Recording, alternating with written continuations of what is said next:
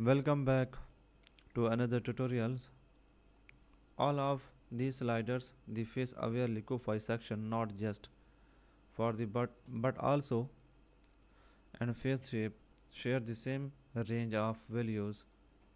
We can drag them toward the right to a maximum value of 100, or we can drag them toward the left to a maximum value of 100. Dragging a slider back to the center will reset it to 0.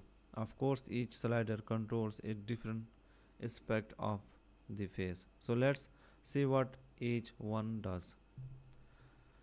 The size slider increases, decreases the overall size of the pictures. I will drag the sliders to the right to make it larger. Thanks so much for watching. I will be coming next video.